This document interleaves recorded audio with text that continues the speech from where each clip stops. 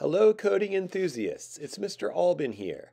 This is a VexCode VR program that I wrote for the Dynamic Castle Crasher Playground.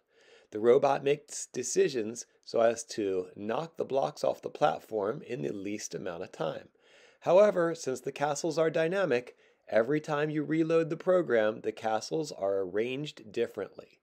I challenge you, can you make a program that is consistently faster than mine? My average completion time is about 1 minute and 14 seconds. I recorded one run of my program and it does show all of the nuances of the program. Good luck!